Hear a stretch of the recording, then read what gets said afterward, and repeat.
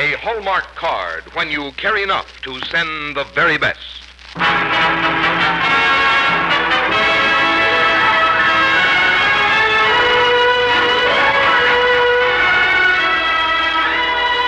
Tonight from Hollywood, the makers of Hallmark cards bring you another in their exciting new series of broadcasts on the Hallmark Hall of Fame.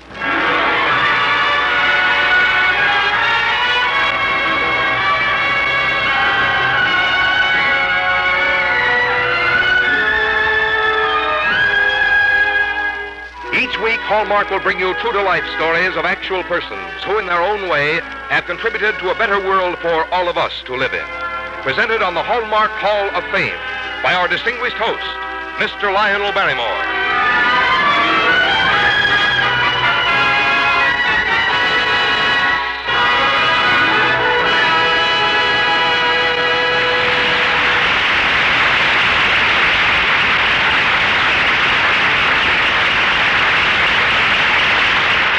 Good evening, ladies and gentlemen, and welcome to the Hallmark Hall of Fame, respectfully dedicated to those men and those women whose service, sacrifice, and devotion have made our lives better, but about whom we know too little.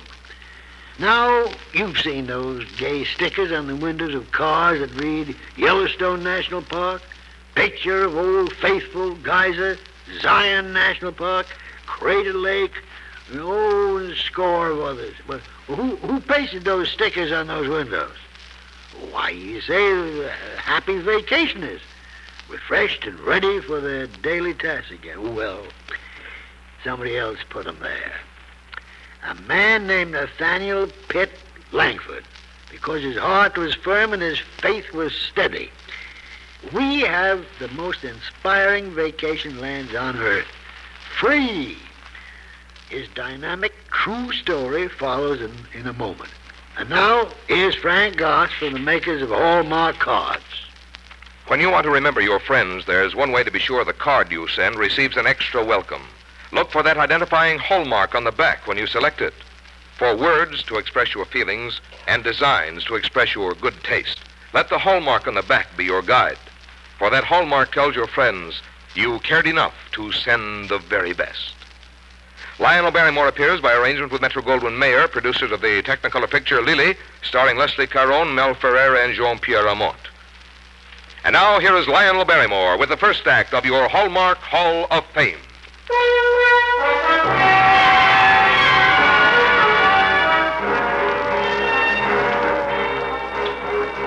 America, the early 1800s. A running man. He runs like the wind, his clothes hang in tatters, his head's bruised and bleeding, his eyes stare, at his heels, tomahawk raised, runs an Indian.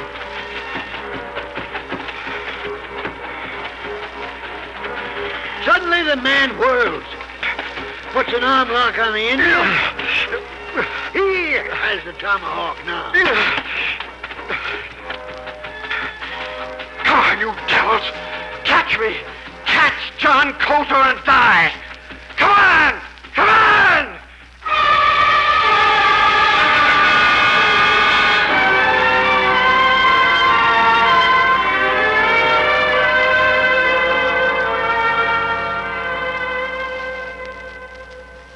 I tell you, I did see these things. Boiling lakes of mud. Spires of steam roaring 150 feet into the air. A cliff of black glass. Don't laugh! Don't laugh!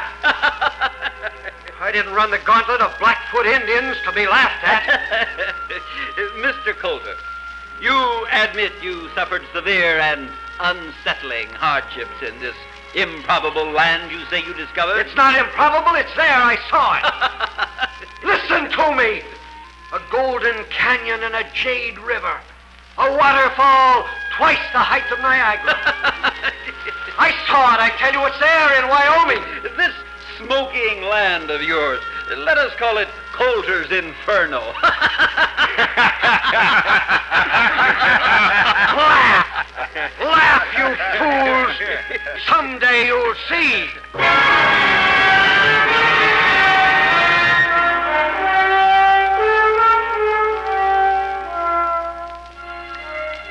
generations pass. The year's now 1870. Long time since John Coulter spoke of the smoking land of strange and terrible grandeur. Two horsemen of the Washburn, Langford, Doane expedition scout in twilight. They're Judge Cornelius Hedges and Nathaniel Langford. Strange, wild country, Langford. Inspiring country, Judge. We can stop and one of the horses here turn back, I think. What enormous solitude. I can see how John Coulter might have lost his mind here 60 years ago.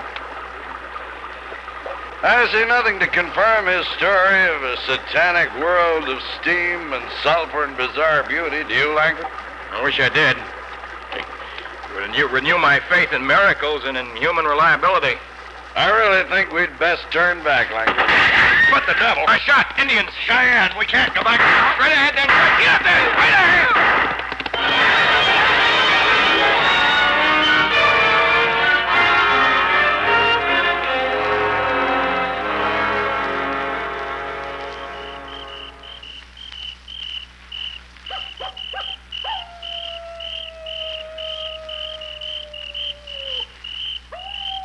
Don't suppose we dare make a fire, Langford. We can't risk travel by night. We'll camp here and wait for moonlight, huh? It's a curious thing. Huh? How easily we outdistanced those Cheyenne. Almost seemed as if they didn't want to catch us. Well, you get some sleep, Langford. I'll stand first watch.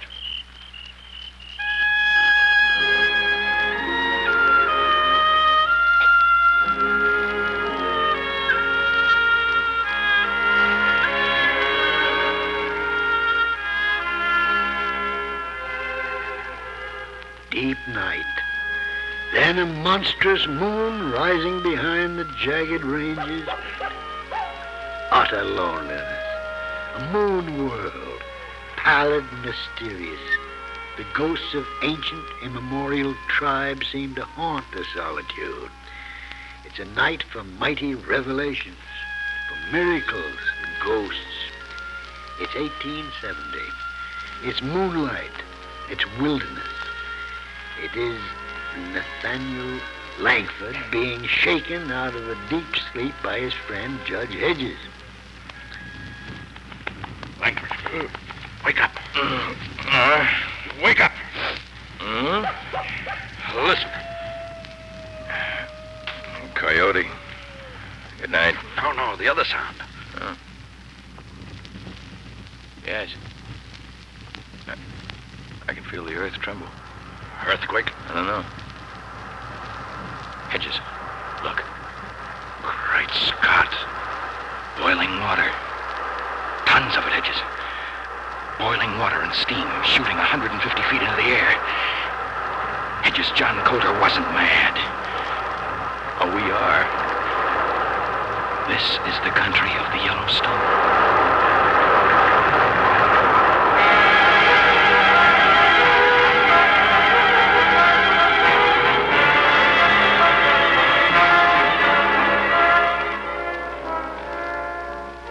Rises a howling ghost in the moonlight. A night for revelations and for ghosts and miracles. A dawn for new miracles of thunder and steam and breathless grandeur. Night again for council around the campfire of the Yellowstone expedition.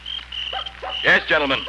John Coulter's inferno of 2 generations ago is a fact. Immense jets of boiling water and steam shooting into the air, gentlemen. Lakes of boiling mud colored like the devil's own paint pot. And the canyon. Magnificent. And the Great Falls, twice as high as Niagara. Just as John Coulter said. It's very interesting, Langford. What, in your opinion, is the prospect of finding, say, gold there? Gold? Or in what other way can this howling, sputtering circus you describe be turned into hard cash? Judge Hedges will tell you briefly what we discussed on our way back to camp. Judge? Well, I'm a legal man. I formulated a principle which Langford and I wish to apply to the Yellowstone. There should be no private ownership of any part of the region, none. That's so? Yes, this land must belong to the people. It must be set aside as a national park for all the people. Are you crazy, Langford? I don't think so, Mr. Jarrett. Give away the land to a rabble? They don't know what to make of property. Maybe there's gold in there. Maybe there isn't, Jarrett. All right, maybe there isn't. But there are more ways than one to make a fortune unknown to Nat Langford's picnickers. Picnickers? Picnickers, Langford. You're planning to turn this country into a free picnic ground for America's great unwashed. Have you a better plan, Mr. Jarrett? Yes, I have a better plan. Men, stake out your claims in the Yellowstone. It's a fine, spectacular property. Fine for sightseers and tourists. Maybe the hot springs Langford talks about will make mineral baths for the unwashed at so much per head. But a public picnic ground. Not if I can help it. You go your way and I'll go mine. A powerful and determined man, that Jarrett. I know. But the thunders of the Yellowstone were to me the sound of anthems in the darkling wood. Very apt. But Jarrett would say rot. Yeah, speak of the devil. See you at the picnic, boys. He's heading toward the Yellowstone. Alone? Why? To stake a claim, perhaps. Who knows? Let him. I take my oath here, in the wilderness, which is the greatest of temples. This land shall belong to all the people. A national park, a cathedral, call it anything. It will be the people's. It must.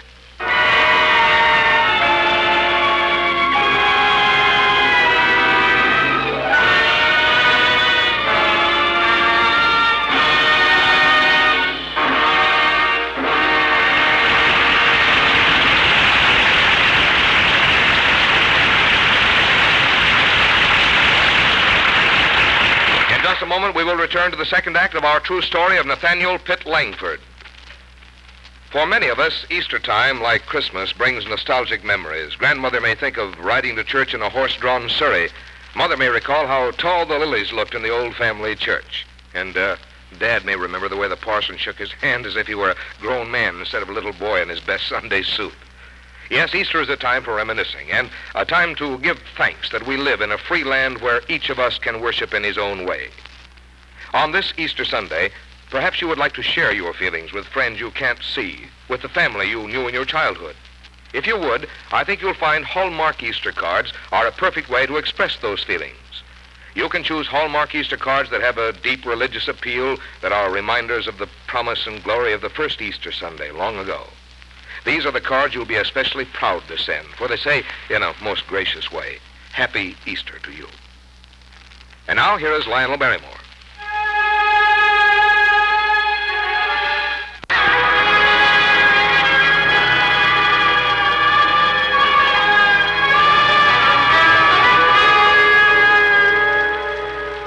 The morning after the campfire disagreement, the whole expedition entered the strange, unearthly land of the Yellowstone into enchantment and awe. Then they turned back to Helena, Montana. There, Nathaniel Langford began to prepare his program for converting the Yellowstone to a great national park. Yes, come in. You always leave your door unlocked, Langford? Oh, good evening, Judge. Come in, come in. Any reason why I shouldn't leave my door unlocked? Good question with a very practical answer. Now, sit down here. What are you writing there, if I may ask? Oh, my plan for a national park. Bringing us face to face with the answer to why you should lock your door. Jarrett is in town. Oh? He's already organized a company for building a resort hotel in the Yellowstone. He hasn't. Staked several large claims, yeah. I won't let him go through with it. He says rather noisily that he won't let you turn the place into a picnic ground. Yes, he would twist my word and my purpose that way. He's prepared to twist your arm until you cry for mercy. How's that?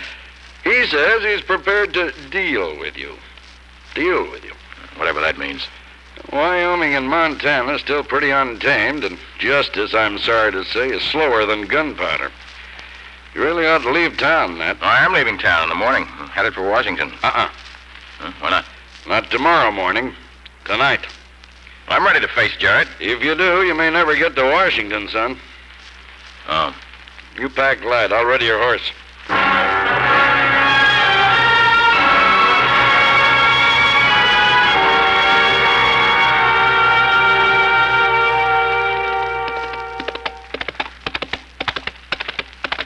Stop where you are. Jarrett. Get off that horse. Jarrett, I'm not armed. Get down all the more smartly then. What if I don't? You'll fall down. Dead. You're bluffing. You're a lunatic. Next time I won't miss. I'm going to ride straight at you, Jarrett. I'm going to ride straight at you, headed for Washington. You can be ridden down or you can step out of the way. You're bluffing. Yeah. I'll shoot. All right, go ahead, shoot.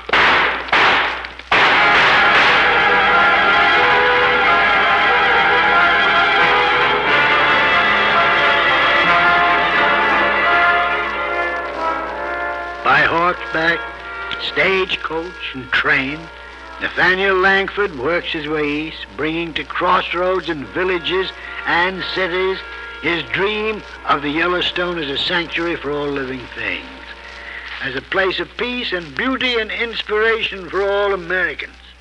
Aptly has William Cullen Bryant called the groves God's first temples. And I tell you that one cannot stand in the land of the Yellowstone and not hear, as I did, the sound of anthems in the geysers of the Yellowstone. Like I said, folks, plumb crazy.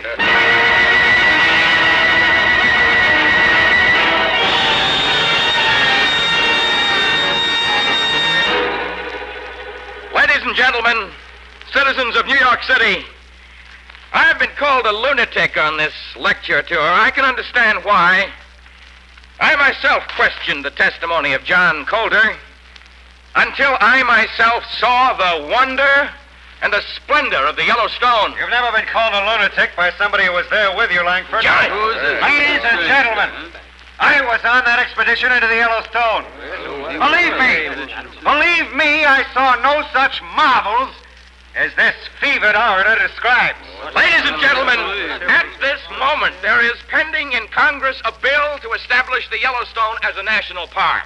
That man was on our expedition, but he wants to profit personally from the land. My friend, do you want to pay taxes to maintain a picnic ground in a wild that only explorers dare penetrate? Ask this colorful speaker if he was or was not fired upon by Cheyenne Indians near his proposed picnic ground. There are hostile Indians now, yes. Does that mean there will always be hostile Indians? The question, sir, were you or were you not shot at by Indians? I was shot at by Indians, yes. My but good people, you have a choice between paying taxes on a super picnic ground patrolled by hostile savages or writing your congressman to vote against the National Park Bill. Listen to me. Listen to me.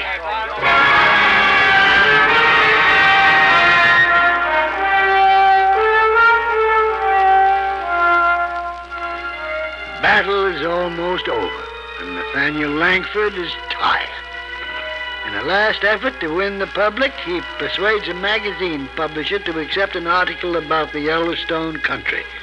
It's the last gun of the battle.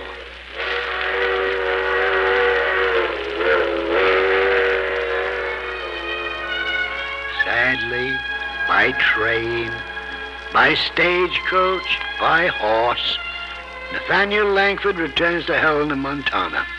On a weird moonlit night, he again enters the eerie land of the Yellowstone, alone.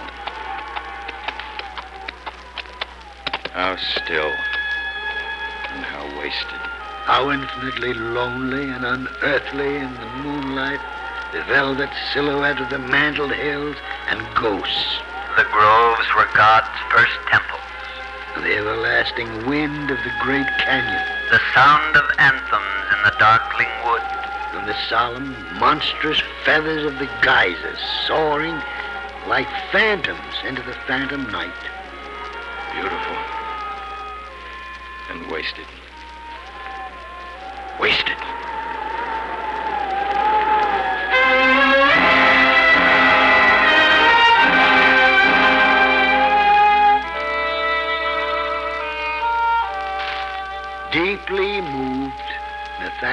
Pitt Langford returns to civilization. He sends a long message to the publisher in New York. I have lost my plea to our people for a national park. It was my deep belief that so magnificent and solitary a grandeur, so soul-filling a spectacle as the Yellowstone created through the ages and rehearsed faithfully without human audience for an eternity, was not for profit and not by chance, but in good time for the race of man and all his children. Was I wrong?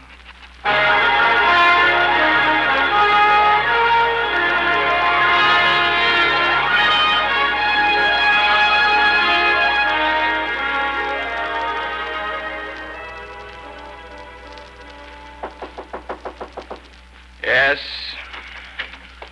Oh, Judge Hedges, how are you, sir? There was a telegram for you at the station. Oh? I'll go get it. I told him I was stopping by this way. Here's the wire. Oh, thank you, Judge.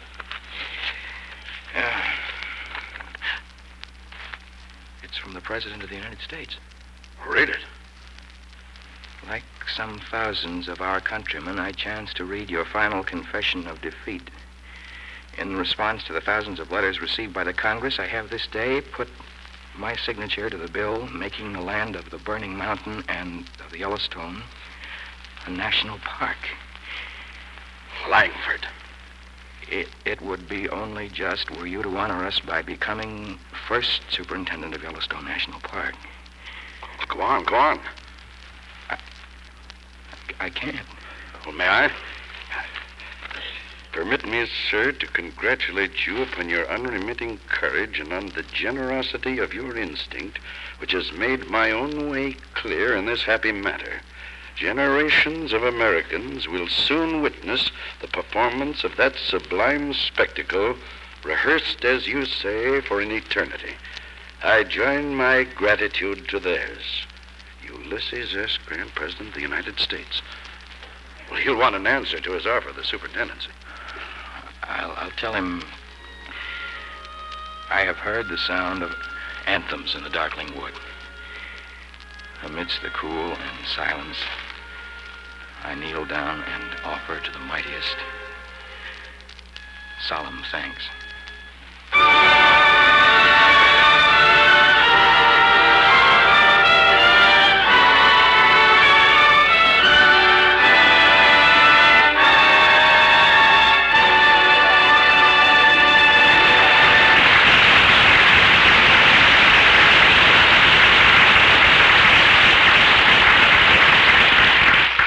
Nathaniel Pitt Langford made the fabled land of the Yellowstone a reality for all of us.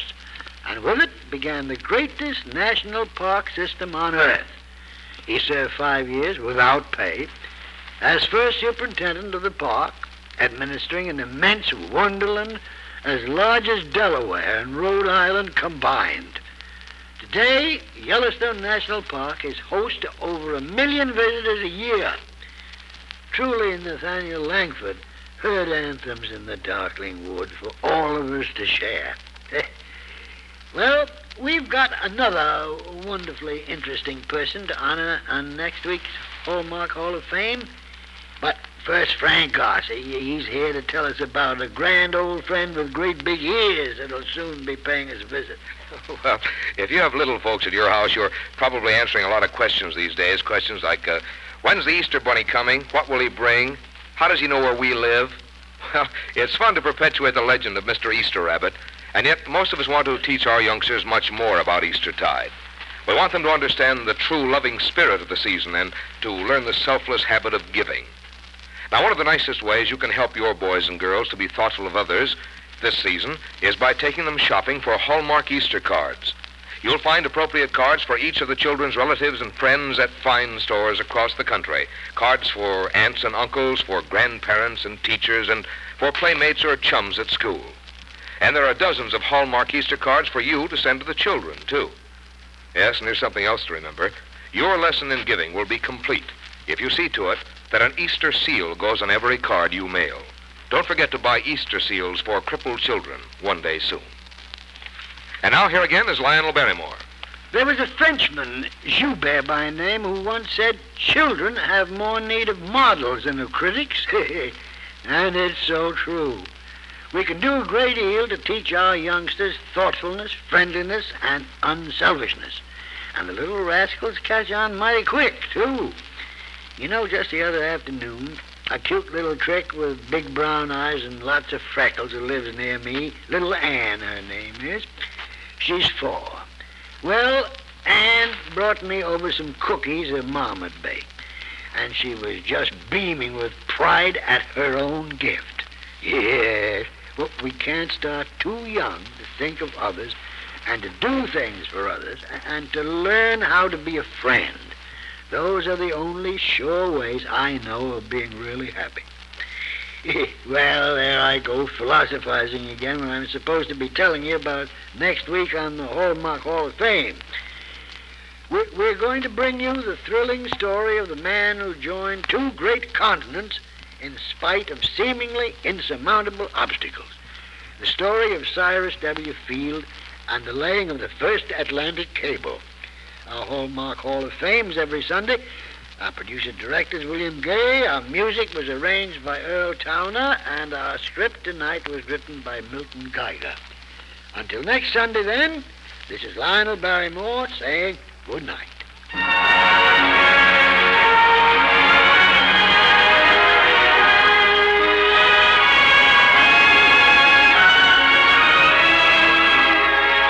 Look for Hallmark cards that are sold only in stores that have been carefully selected to give you expert and friendly service.